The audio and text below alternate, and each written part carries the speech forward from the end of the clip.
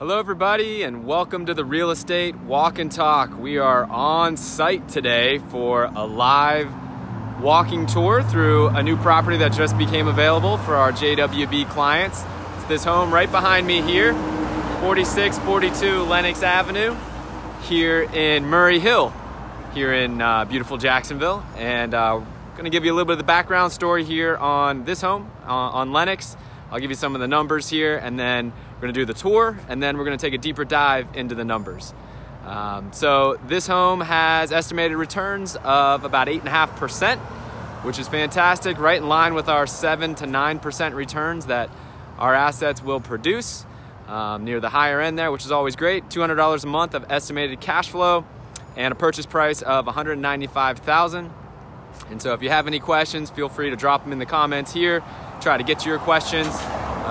We're doing more of these kind of on-site tours here, breaking down the actual properties because you guys are asking for it. We were on the Not Your Average Investor show yesterday and had a great chat as we were kind of walking through and using these properties as teaching moments for how to help you ask the right questions before you make your investment decisions and know why you're doing what you're doing. So you can always join us on our show. It's every Tuesday and Thursday at 12:30 Eastern. You can register at JWB Show. And if you want to inquire about purchasing this property, you can do that too. You can go to chatwithjwb.com and speak with my team and maybe add it to your portfolio. All right, so let me give you a little bit of the background here on Lenox Avenue here. So this is just one home that we built in 2017, but I'm gonna show you what's next to it actually. This was a larger parcel of land that we divided and actually built 5 homes on it. So hang with me here in a second. All right, so this is the home here on Lenox that we're talking about, 4642 Lenox. And but take a look right over here, right next to it. Looks sort of similar, right? Well, we built that one, right? This is the one that we're talking about here on 4642. And then there's 4646 Lenox, which we also built. And that's also rented right now and is a cash flowing asset. And then there's 4650 Lenox, which we also built and is rented and is a cash flowing asset. And then here we've got 4654. So this has been a really successful project, and this is pretty typical for what we'll do here at JWB, right? We're what's known as an infill builder, right? We buy the lots that the big builders don't want to do because they're too small, or maybe that other real estate investors just can't handle because they're too hairy, they don't know how to figure it out. And we turn it into great assets like this. So this was a large parcel of land divided into 5 homes, and in 2017 we built it. So you may be asking yourself, well, why are we selling it now, right? We sold these other ones earlier. Why are we selling this one later? Well, you're just gonna have to stay tuned here to the walk and talk as I use that as an opportunity to show you a little something that we do to make sure we take care of clients. So something else to show you guys, you know, one of the ways that we're really great at renting out homes is our ability to have self-guided showings, which is this little code box here. So especially during coronavirus time, it became incredibly important for people to be able to have self-guided showings, but we've been doing this for many, many years.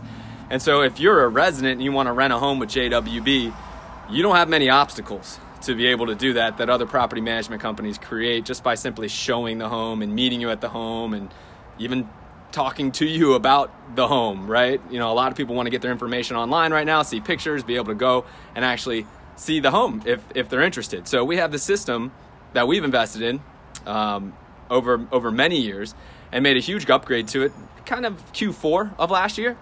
And it allowed people basically to seamlessly go from seeing the home online in any of our marketing channels and then actually having a qualification process, submitting documentation, and then actually being able to see the home for themselves. And welcome everybody who's walking with me here. What we're doing is a walking tour of a turnkey property on Lenox Avenue, and I'm gonna walk you through the house in just a second. We're gonna review the numbers and break down the cash flow and the returns.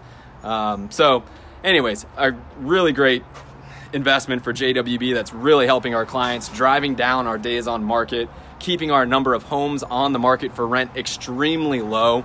I checked the other day, we had 63 homes on the market and we manage over 3,500. That's over a 98% occupancy rate. incredible. And the number continues to go down. And part of it's because of these investments we make in technology and self-guided showings, which, you know, during coronavirus, now, wow, what would we do without that? All right, so let's do this little walking tour here. Then we're gonna take a look at the numbers. I see we got Bill Oxley watching, we got Dom Felix watching. I appreciate you guys being here. You're welcome, Bill, for doing the walk and talks, man. I appreciate you being here. You make it fun, my friend. So we're gonna take a little walk inside the house here. This is a 4-bedroom, 2.5 bath home. So walking in here, you'll see the half bath right off the bat there. 2 stories, of course, so we'll go upstairs here in just a second.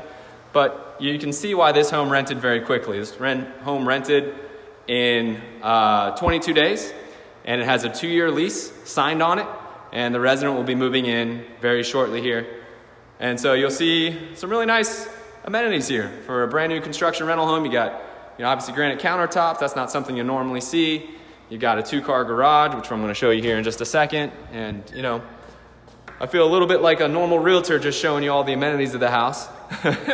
But it's nice for you guys to get a viewpoint. You know, the most important thing when you're making your decision on a home, of course, are the numbers. And that's where we're gonna spend, you know, the majority of our time here today. And so we're walking upstairs now here. Appreciate you guys being with me. I see some new additions to the walk and talk here. We're doing a live tour of a new property that JWB is just releasing for purchase for our clients. It's cash flowing $200 a month and about 8.5% return on investment estimated here. So we're upstairs now. I'm gonna walk into the master first. So, you know, you'll notice the flooring. We do that on purpose. It's luxury vinyl plank flooring. It's not carpet. If you have carpet in your rental properties, guess what's gonna happen? It ain't gonna last. You're gonna have to spend a lot of money to replace it, right? Even if you have, you know, just one spot, you have to replace the whole carpet in a room, right? It's just not a great thing to do as a rental property investor. So JWB spends more money right off the bat in order to make sure your maintenance costs are lower on the back end. So, see, we've got Aaron Compton jumping in here. Good buddy of mine's been reaching out to me and letting me know about his real estate investing journey. Appreciate you being here. Here's our full bath up top here as well. And then we've got, this is our 3rd bedroom. Kind of walk in here. Boom, boom, boom, boom, boom. And Bill says, I like this type of walk and talks the best, showing examples of the rental portfolio. I appreciate the feedback, Bill, and that's actually a lot of the feedback we've been getting. We had a great show yesterday. At 12:30 we do our real estate walk and talks. Oh, no, I'm sorry. At 12:30 on Tuesdays and Thursdays we do the Not Your Average Investor show. And so we kind of kicked off the show just using this one of our available properties as a teaching moment for everybody on the show, and we just had a ton of questions. So we're gonna keep doing more and more of that. And I think it's great just to see the real asset and kind of get away from maybe some of the theory or mix some of the theory into the discussion, but actually being able to see, you know, a real asset. So that's what we're gonna do. And welcome everybody who's just joining us now. We're doing a walk and talk on a live tour of an asset that JWB just made available for sale here at 4642 Lenox Avenue in Murray Hill in Jacksonville. And now let's take a look at the numbers here. All right, so we're going old school. I'm showing you the computer screen, but here's the breakdown of the numbers here on Lenox Avenue. So you can see purchase price of $195,000, 4 beds, 2.5 baths, 2-car garage. You see your estimated rent range there of $13.99 to $14.49, and right below that you see a lease of 2 years at $14.24. As I mentioned, this home is already rented, which is awesome for you as an investor because you're cash flow positive from day one. The resident will be moving in very shortly. And they're already signed up for a long-term lease because long-term leases are great for you as an investor because the greatest determinant of your success in a rental property is how long your tenant is staying and how long are they paying you rent, because that decreases your maintenance cost and it decreases your vacancy cost.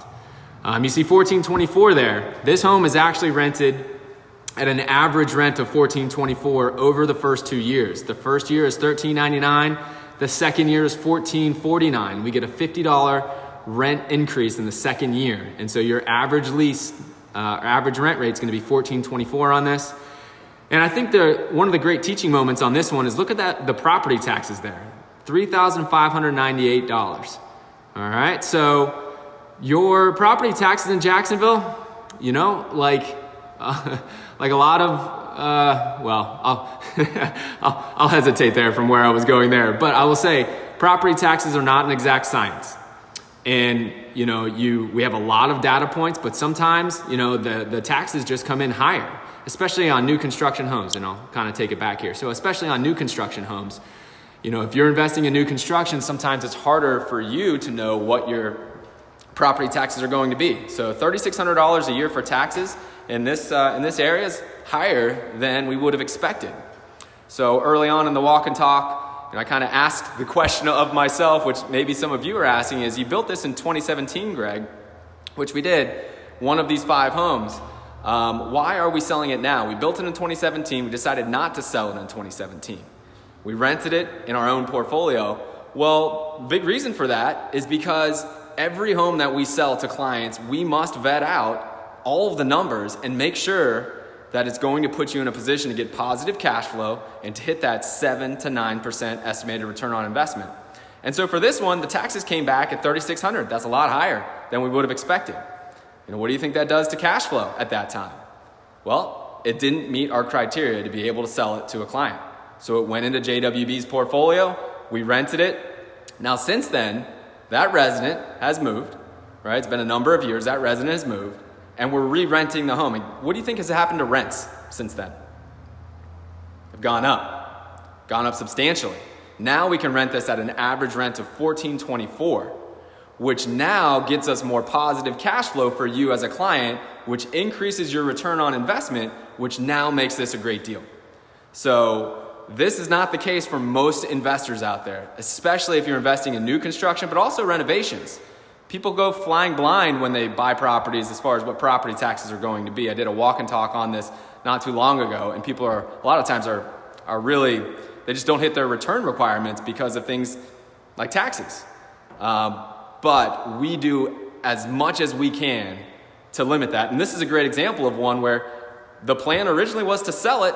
The taxes came back higher than we would have expected. We made a different decision in the best interest of clients. Give it a little bit of time, rents go up over time. They did, we're able to rent it out for higher, and now this is a wonderful property for one of our clients to be able to invest in here in Murray Hill. All right, I see we got a few more folks jumping on here. Tara Eggy, a former JWB teammate, is watching. Hope you're doing well, Tara. Scott Slack is watching, and Bill asks, but did the property taxes go up as well? Well, they went up a little bit, but the huge jump for property taxes happened the first year. Right, we were probably expecting maybe somewhere around, I don't know, maybe 2,600 or so for this property, and it came in a lot higher. Now, since 2017, it has gone up a little bit, but it hasn't gone up a lot, right? The big basis, it went up, I don't know what it was in 2017, but call it was 3,200 or 3,400 or something, and it's only gone up a little bit since then. But the rents have gone way up, and now that gets you the positive cash flow you need, and that is what gets you your higher estimated return on investment. Anything over 7% is what we like to see, and this is 8.5%. So there you go. Great question, Bill. All right, so let's take a look a little bit more at the numbers here. All right, so we saw that estimated annual property taxes of $3,600 there. Your homeowner's insurance, under $500 a year for homeowner's insurance. You guys should be saying, wow, that is incredibly low.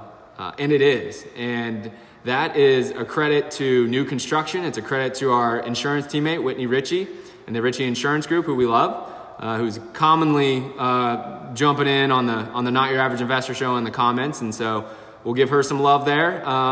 But you know, it's new construction as well. When you have new construction homes, the building codes are better over the years, and it's less of a risk to the insurance company, and you get lower premiums. So it's incredible.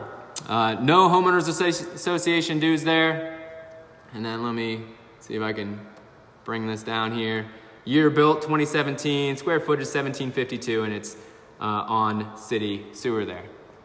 All right, so now we're looking at our returns on investment here, and I'm just gonna focus in on the $200 and the 8.5% returns there.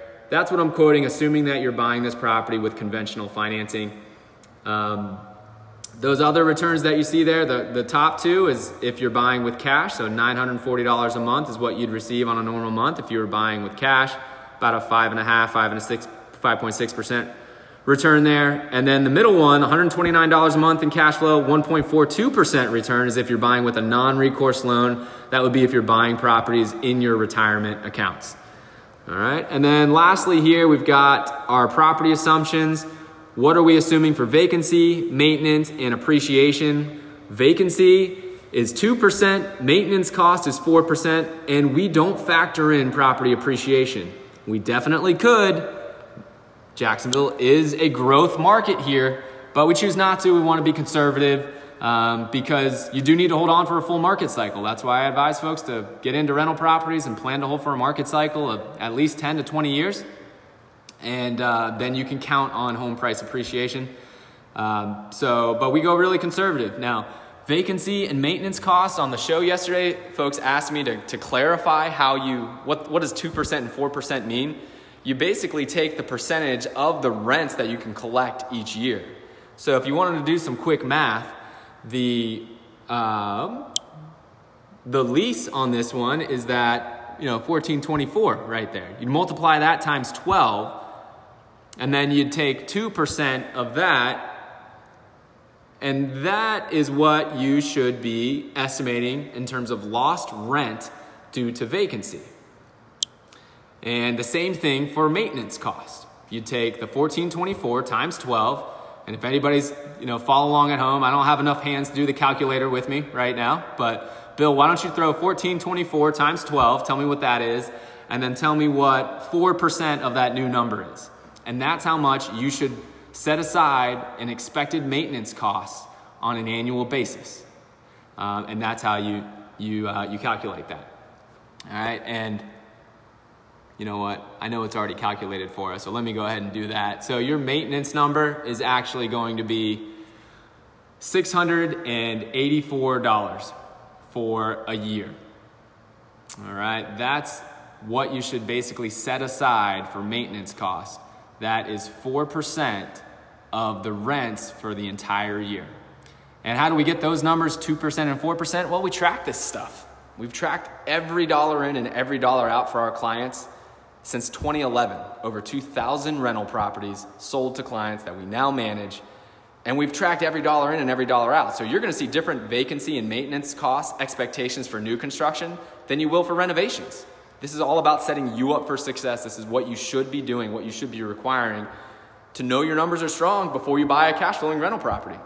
Right? It's amazing. If you estimate, 4% for maintenance cost from some other provider and their real maintenance costs are 10%, there goes your positive cash flow. There goes a lot of your return on your investment, and probably there goes your positive feelings about this investment because now you're having to pay money into the investment every single month than getting positive cash flow. So make sure that you know your numbers. If you're working with a turnkey company, that they know their numbers forwards and backwards on the specific type of asset.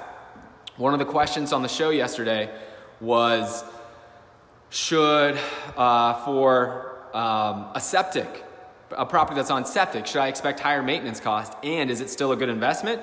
And my answer to that was yes and yes, right?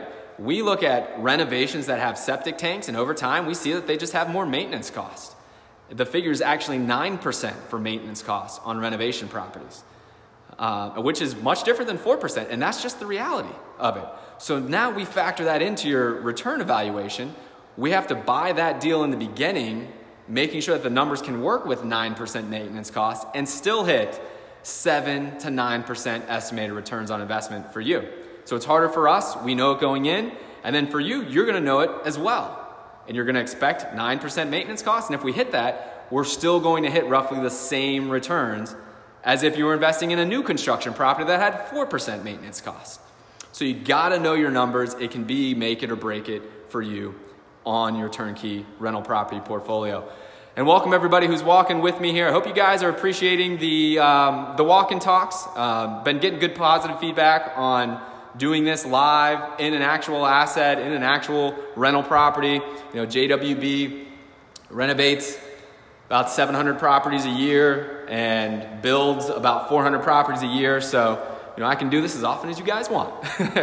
Kind of getting into the mode of probably once a week. And I think we're going to feature them on our Not Your Average Investor show as well, and use these as teaching moments for you guys to learn. I'd say that the 2 teaching moments from today are the property taxes. You have to make sure you have a handle on what property taxes are going to be. And it's hard to do for new construction. In this home, we built it in 2017. The taxes came in higher than we wanted. Didn't hit our cash flow and return requirements for a client. So we held on to it. Rents have gone up, and now it meets our requirements for you as a client. And now you're going to be in a great spot to buy this one. And the other one is knowing your maintenance cost, right? 4% maintenance cost on new construction is what we've proven over the years. But for renovations, you're going to see slightly higher estimates for renovation costs. And that's okay, because at the end of the day, all of the assets, whether new construction or renovations, are going to hit that 7 to 9% threshold.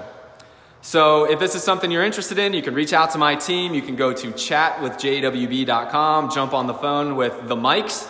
We have 2 sales guys, both are named Mike, which you will love. Makes it easy for everybody.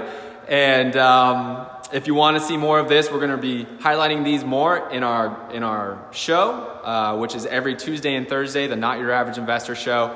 You can jump on live, ask questions, see the properties that are there that we are going to take a deep dive into, and you can register at jwbshow.com.